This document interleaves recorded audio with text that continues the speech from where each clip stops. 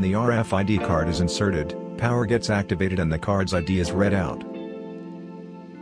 The joystick has a vibration motor at the bottom which gives haptical feedback whenever the joystick is moved. By pushing the joystick up, the draw gets increased by 1. Pulling it down decreases it by 1. Right and left are adding or subtracting 10 from the draw.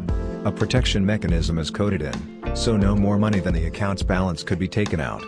By pushing the joystick down, the draw gets subtracted from your account's balance. Meanwhile, money gets dispensed out of the bottom of the machine as shown previously.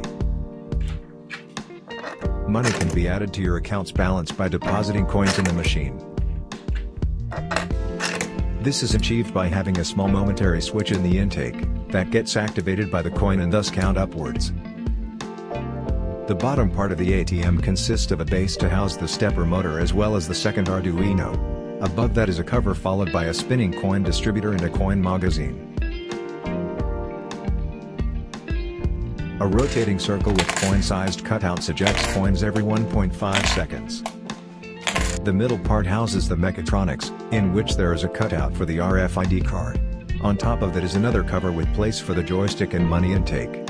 Finally, the housing for the LCD is positioned on top. The ATM is wired like shown in the circuit diagram. It has to use I2C communication because the pins needed for the stepper motor driver are reserved for the RFID module. Thus the stepper motor control has to be outsourced to a second Arduino. In the first part of the primary Arduino's code, libraries are getting imported and variables are assigned. In the void setup, all the required data transferring protocols are initialized and pin modes are assigned as in our outputs. Afterwards, a function is called to get your account's data that is connected to your card's ID. The account's balance is stored in the Arduino's EEPROM and is read out when the RFID card is checked. In the void loop are the two main functions.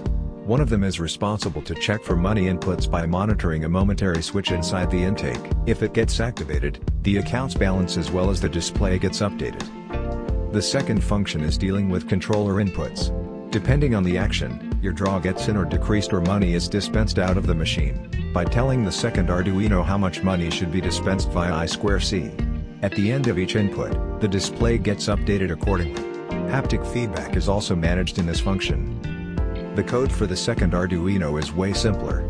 After initializing the function, it waits to receive data from the primary Arduino. After receiving a rotation count, it activates the stepper motor which turns accordingly as often as received previously, and thus the ATM ejects coins. After uploading the code, the ATM is ready to be used.